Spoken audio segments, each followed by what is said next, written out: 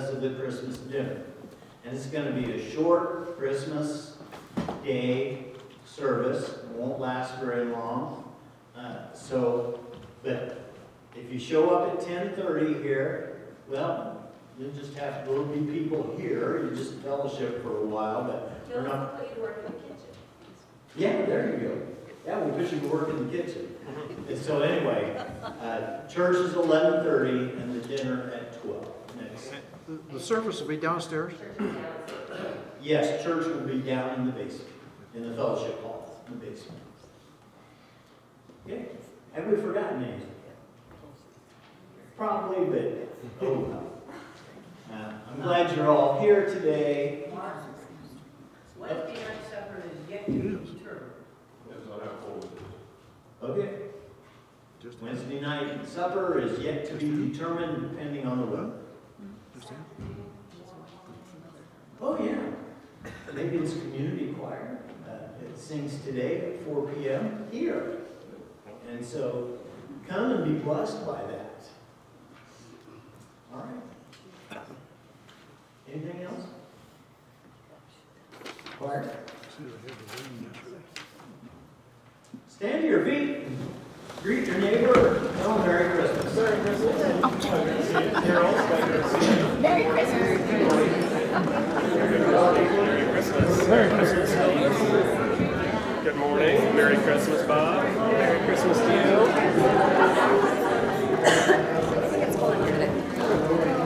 Morning again. Merry Christmas. Good morning. Merry Christmas, young man. For me. Merry Christmas Eve.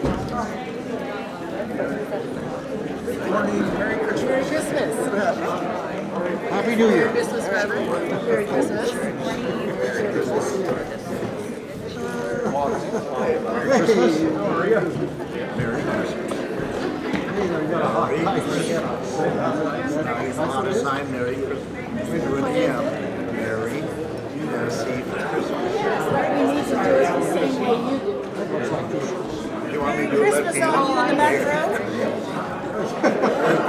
And we will be there Sunday. Merry Christmas. Pretty sure I let you know where we'll be. Could you hand up that Christmas dinner? She didn't bend your fingers to her mouth. Did you have Judd down?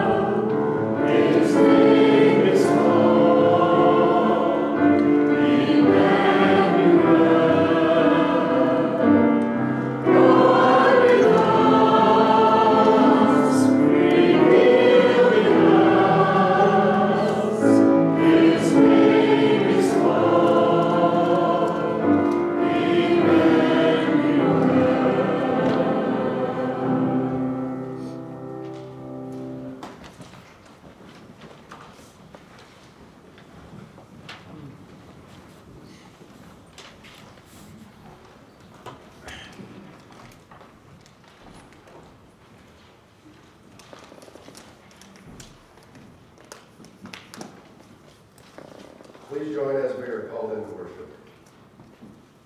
The voice of the prophet cried out, "Look, the young woman shall bear a son. They shall name him Emmanuel," which means God with us. Restore us, O God. Let your face shine, that we may be saved. His name is Jesus. He will save us from our sins. Stir up your might and come to save us. He is descendant of David according to the flesh. You reign on high with the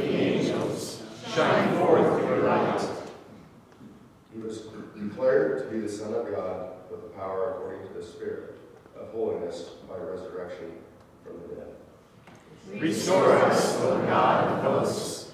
Let your face shine, that we may be saved. We belong to him, ordained in faith for the sake of his name. Then we will never turn back from you. Give us life, and we will call on your name. Jesus is coming. Prepare for the way of the Lord. Restore us, O Lord God of hosts. Let your face shine, that we may be saved.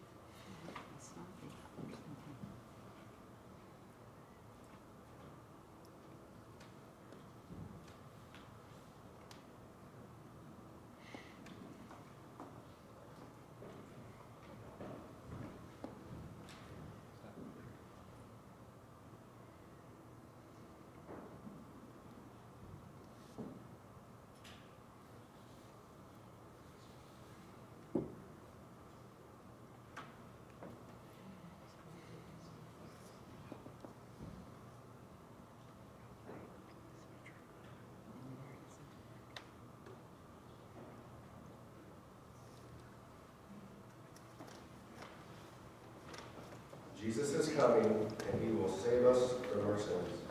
Shine your light, O Lord, and we shall be saved.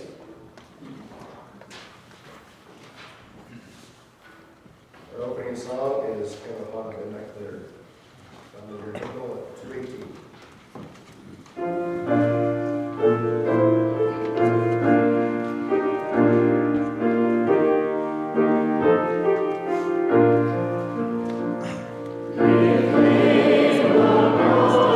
Give me the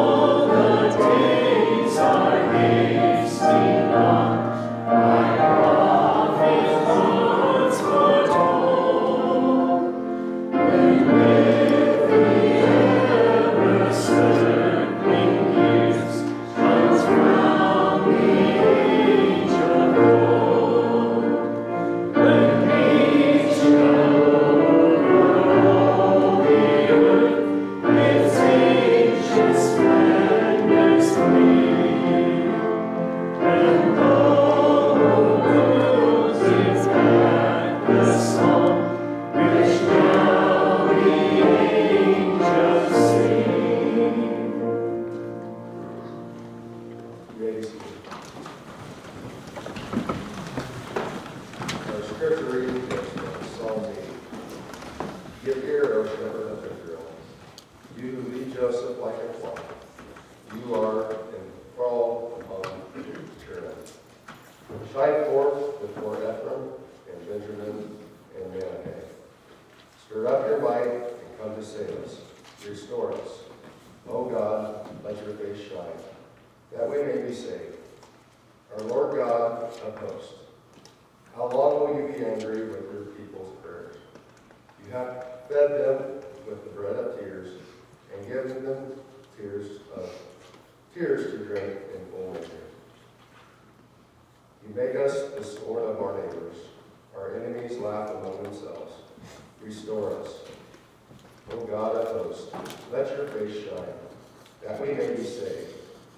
But let your hand be upon the one at your right hand, the one whom you made strong for yourself. Then we will never turn back from you. Give us life, and we will come, and we will call on your name. Restore us, O Lord God of hosts. Let your face shine, that we may be saved.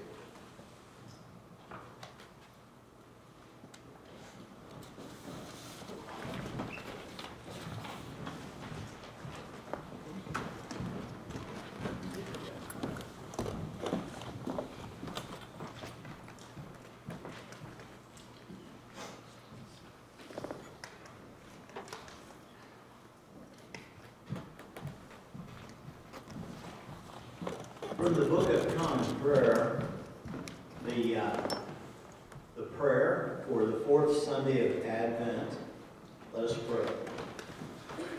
We beseech thee, Almighty God, to purify our consciences by your daily visitation, that when the Son, our Lord, comes, he may find in us a mansion prepared for himself through the same Jesus Christ, our Lord, who lives and reigns with you in the unity of the Holy Spirit, one God, now and forever. Amen. Lord God, today we give this service over to you as we continue to explore the family lineage of Jesus, the root of Jesse. Lord, we acknowledge that Jesus and the people of Israel, and we here today, we come from a place, we come from different people, and we all have a story that's wrapped up in your covenant story. All wrapped up in birth, life, death, and resurrection of your Son, Jesus. Lord, today I lift up to you those who may be traveling. Lift up to those who are sick today, Lord. All kinds of RSV and all kinds of sicknesses going around. Those that need healing, Lord, we ask that they get a special touch from you. Those who are in despair in this winter time, we pray that the light and the life of Jesus will enter into their life just as he entered into the life of all of humanity. So, Lord, we are careful to give you praise, honor, and glory. We pray these things in the name of Jesus, who taught us to pray, Our Father, who art in heaven, hallowed be thy name. Thy kingdom come, thy will be done, on earth as it is in heaven. Give us this day our daily bread, and forgive us our trespasses, as we forgive those who trespass against us. And lead us not into temptation, but deliver us from evil. For thine is the kingdom, and the power, and the glory forever. Amen.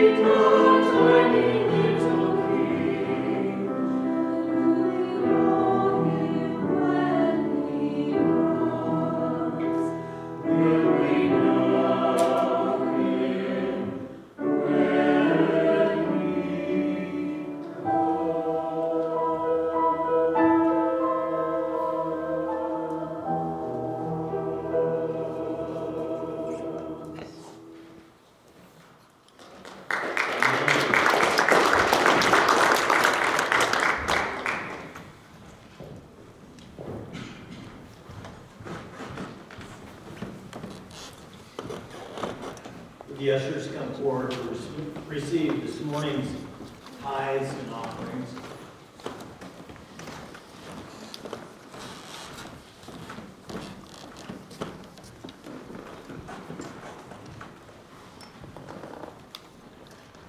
Let us pray.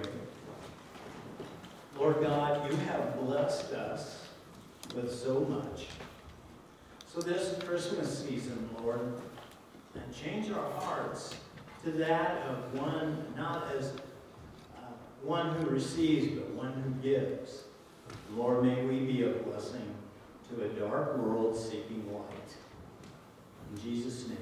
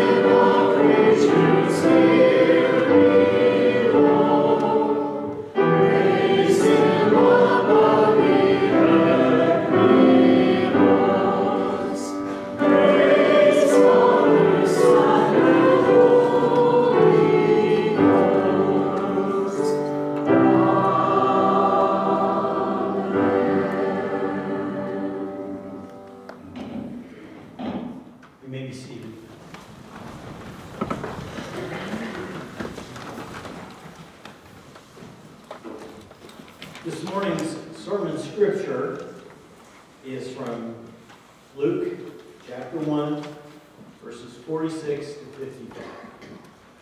This is what's called the Magnificat. And Mary said, "My soul glorifies the Lord, and my spirit rejoices in God my Savior, for he has been mindful of the humble state of his servant. From now on, all generations will call me blessed. For the Mighty One has done great things for me. Holy is his name. His mercy extends to those who fear him from generation to generation. He has performed mighty deeds with his arm. He has scattered those who are proud in their inmost thoughts. He has brought down rulers from their thrones, but has lifted up the humble. He's filled the hungry with good things, but has sent the rich away empty. He's helped his servant Israel, remembering to be merciful to Abraham and his descendants forever, just as he promised our ancestors." It's the word of God for the people of God. Thanks be to God. This is the fourth and final sermon in our series where we've talked about the lineage of the people of Israel and the lineage of Jesus and and reflected on our own lineage. Today's sermon is titled, Jesus Comes to Us from a Story. We've been reflecting on the family story of Jesus and the fact that Jesus, like us, comes from someone, a people, somewhere, comes from a place, and something, a story. Today, on this fourth Sunday of Advent, we're going to talk about the family story from which Jesus comes. A story of covenant made between the Creator of the universe and humankind, and the fulfillment of that covenant bond in the person of the Word made flesh, Jesus, the Son of God. As King of kings and Lord of lords, and as the great high priest of humanity, Jesus fulfills the longing of the human heart for a Savior. Jesus' story is Israel's covenant story. From the Garden of Eden to today, us human beings, we've been made in the image of God, but we have been failing. Ever since creation, mankind has been failing. If we were in a godless world, people might say that we have been failing ourselves, we've been failing each other, we've been failing creation. But that's not true. We do have a God, a creator of the universe. And so in our failings, we ultimately fail God. We recognize as followers of Jesus that humanity has been primarily failing in its relationship with God, which sets the dominoes in motion for us to fail ourselves, each other, and the creation gifted to us. Into our story of failure to maintain an unbroken and life-fulfilling relationship with our Creator, the covenant-keeping God moves. Through covenant after covenant, loving pursuit after loving pursuit, the Father has restored His covenant with us by taking up our end of the relationship as well. A covenant is when two different people or groups make a bond together by laying out promises to one another. I like to think about one of my business classes I had to take in college, called business law.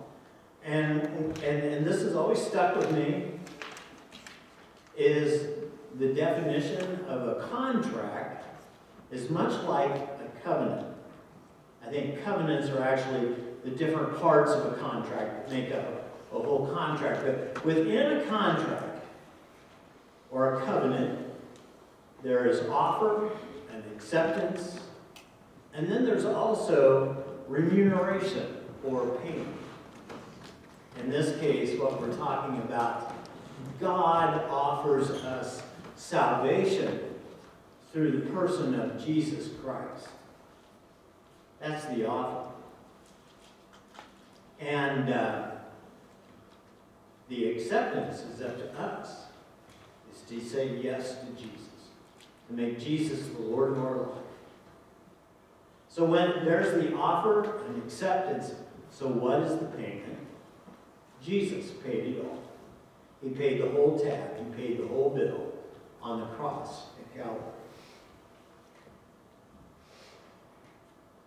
I would like to point out that in the story in the Bible, God pursued the people of Israel through different servants.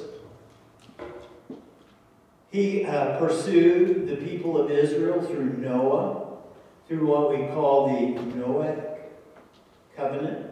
Remember the whole covenant about, with the rainbow set in the clouds, that God made this covenant that He would never again destroy the people of his people or the earth. He pursued the people of Israel through Moses, what we call the Mosaic covenant. You know the law, the 10 Commandments. That's the Mosaic covenant. God pursued the people of Israel through David, through which we call the Davidic covenant. Then, at the fullness of time, God pursued all humanity through the covenant of Jesus. The new covenant, God was repairing for all who struggle with God the relationship only one who was with both God and human could then. And what I just talked to you about, God has always been pursuing us. That's what we call in the Methodist Church prevenient grace. God knew us before we knew Him. I want you to think about when you raised your own kids.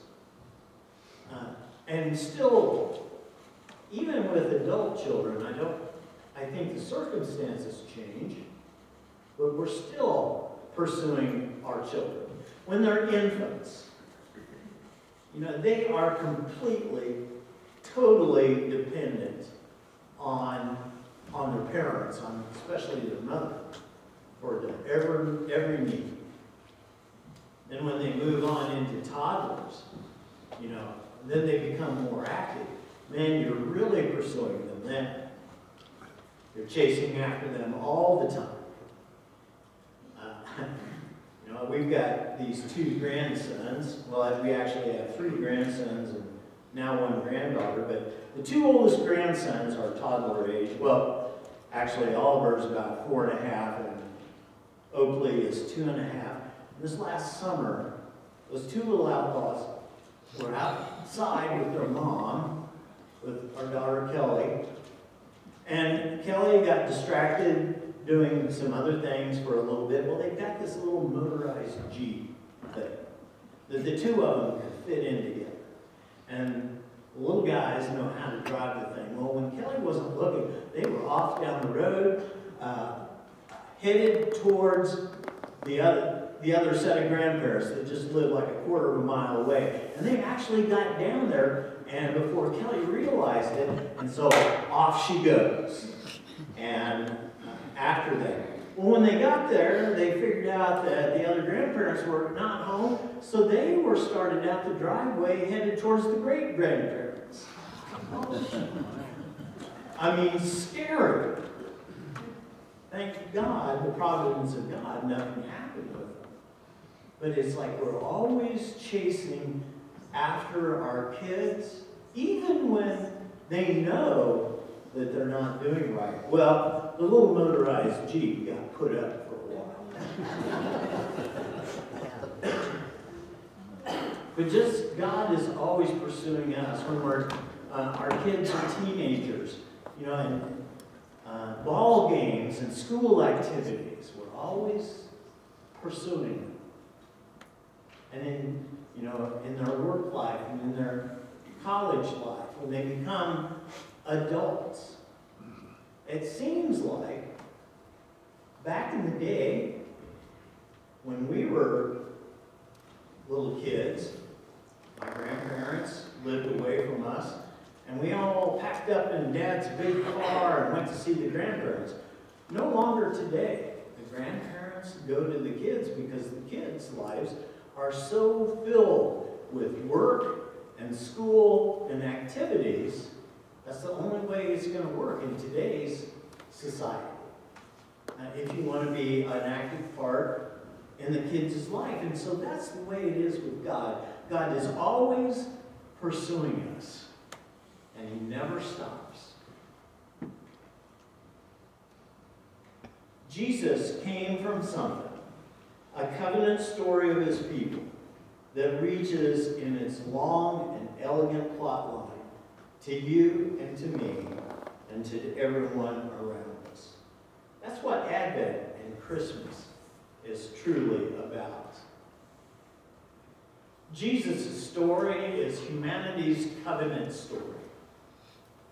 When Mary sings this song of joy, pregnant with her child, Jesus, by the Holy Spirit, she recounts in brief the story of Israel and all of humanity. It's fascinating that many of us read the Advent and Christmas story as if it was a story that was meant only for those who faithfully follow Jesus. But it's not that small of a story. The Advent story and the Christmas story is a larger story than that. It's a story that includes not only us, but it includes everyone around us. Christmas is the story of your neighbor, your co-worker, your cousin, your friend, your fellow human beings across time and space. It's the story of God reaching through the millennium of time, through Jesus, to you, to me, and to all who will recognize his unrelenting covenant love for them and will say yes. There is a yes that many human beings have yet to say to Jesus. There's a yes that many humans have yet to say God, the God who loved them and knew them before they ever took the first breath. The simple yes is what begins the transformation, the renewal and healing of the human heart, leading us to become who we're meant to be, but also to lead others to that same fullness and abundance of life. We're talking about here making Jesus the Lord of our life, to making him our Savior, to receiving Jesus, for asking for forgiveness.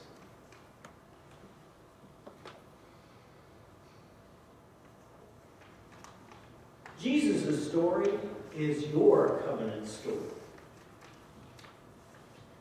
This is where Advent, this season of anticipation and hope, that Christ will meet us once again this year, reveals Christmas. You are the name on God's lips when he speaks of the covenant story that came to its fulfillment in our Lord Jesus Christ. You are the one that he calls by name.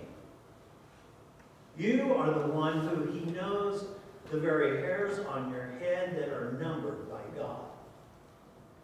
You are the one from whom Jesus, Emmanuel, God with us, came to reveal himself.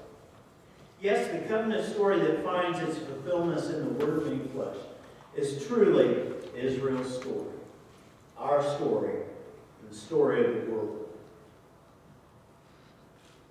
This season, I want you to own that story. Own it, embrace it as your story. A way has been made for you to come into the wholeness that only the love of God can bring in your life. You know, many of us may have said yes to Jesus 40, for me, almost 50 years ago. What we believe here in the Methodist Church and many other churches is a means of grace called sanctification, the work of the Holy Spirit.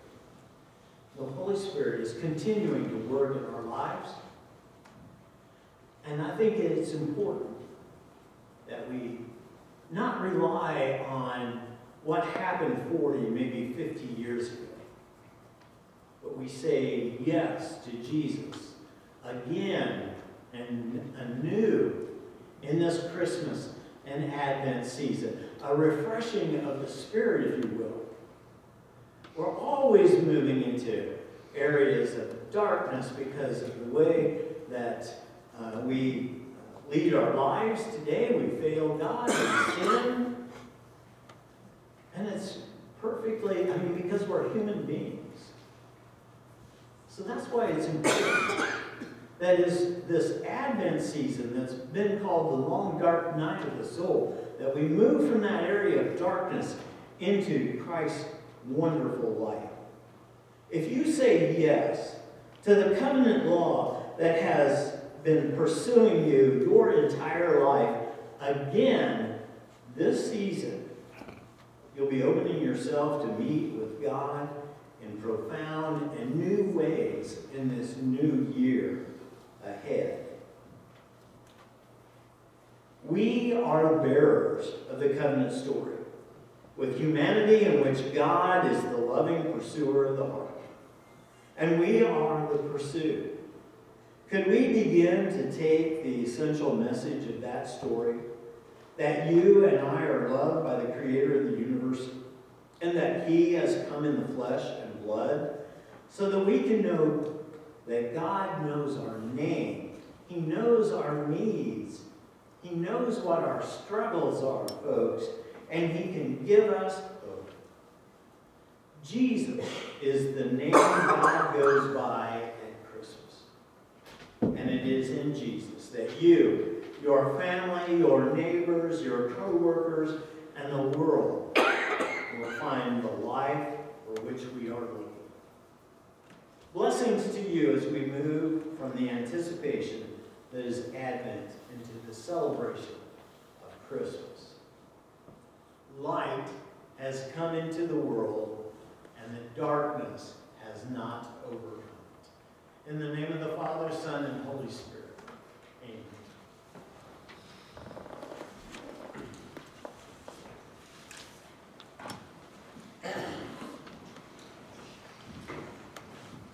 Our final hymn is number 240. Hark the Herald Angels Sing. Will you stand?